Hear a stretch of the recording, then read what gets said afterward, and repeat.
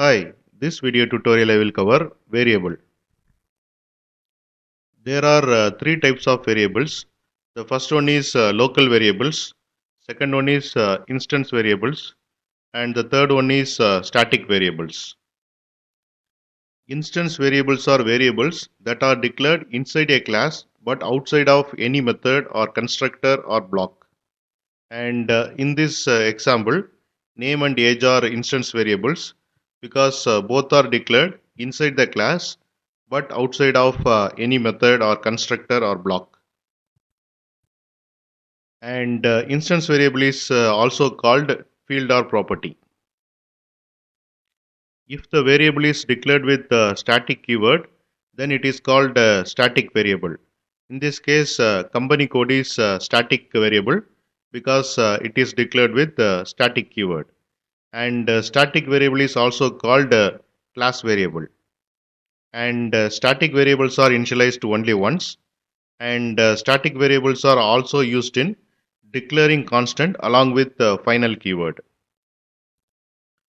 Local variables are declared in method or constructor or blocks.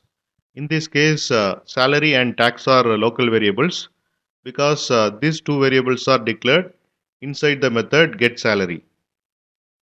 And local variables are initialized when method or constructor or block start, and it will be destroyed once its end.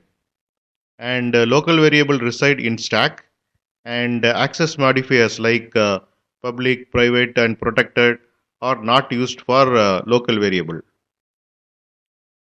We will see the example now. Here I have defined employee class. It has two instance variables, name and age, and one static variable, company code, and it has getSalary method. This method has two local variables, salary and tax. Here I have defined the class employee demo, and it has a main method.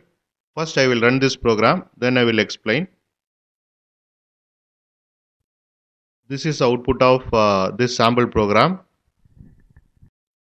Inside main method, I am creating employee object, and using employee object, I am accessing name instance variable and assigning value as Peter. Then I am accessing instance variable age and assigning value as 32.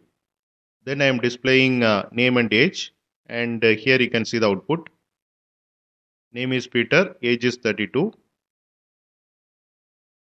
Then I am directly accessing company code, which is a static variable using the class name employee.company code. And here we got the output 2000. Then I am calling getSalary method of employee object, and it will call this method, and using this two local variables salary and tax, it will calculate exact salary and it will return the salary. And once I get the salary, I am printing that, and here you can see the output. Salary is 50,000. And this is about Java variables, and thanks for watching.